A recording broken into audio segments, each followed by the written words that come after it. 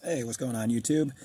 I'm a V-King here with another quick video update for you today. So, I want to show you my new coil design that I have here. It's called the Star of David coil. What I find interesting about this coil is how the design perfectly balances out. As you can tell, I have no rotations going inside of the circle. All of the degree points are perfectly spaced apart at 30 degrees per point. You can build this very easy by getting yourself a protractor. So what I'm going to do next is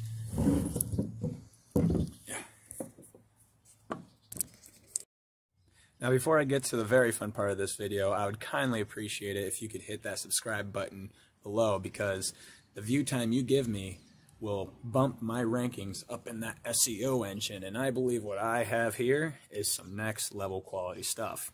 A new coil design that nobody has yet to build besides probably Tesla, I wouldn't doubt it, and it could also make UFO crafts a possible reality for us normal humans.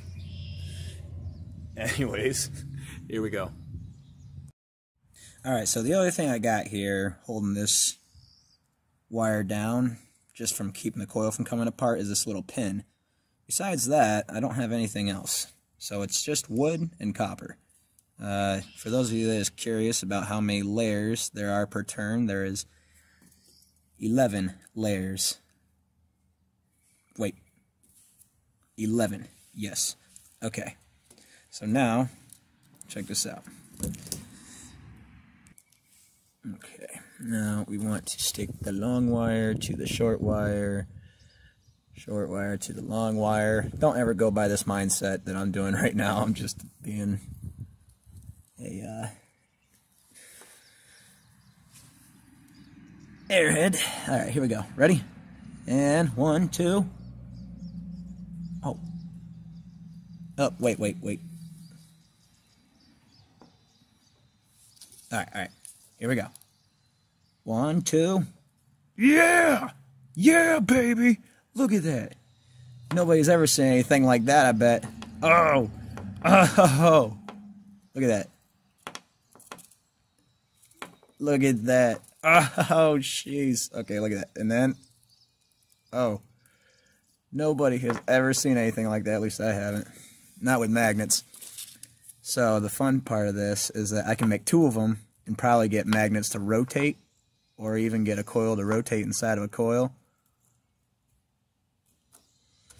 Alright, I hope you enjoyed what I have for progress so far, and I have